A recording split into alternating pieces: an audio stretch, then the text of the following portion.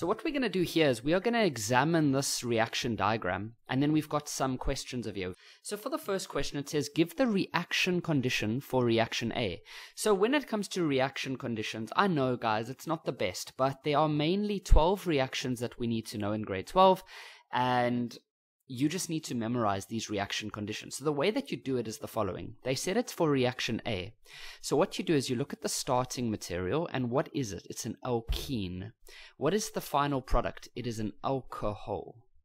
Okay, so you then need to have some notes that you've already made, I hope, where you have reaction conditions when you go from an alkene to an alcohol. Okay, there's only 12 different types. So when you go from an alkene to an alcohol, you need to make sure that there is excess water. So you need a lot of water.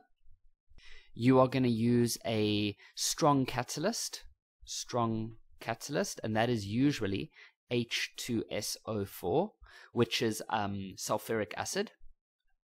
And then we don't need to use strong heat or anything like that. Strong heat, or like heating it up really strongly, is usually something we do when there's an elimination reaction. But this is an addition reaction, okay? So those are the only two reaction conditions that we would say for that first question, okay? So for that one over there.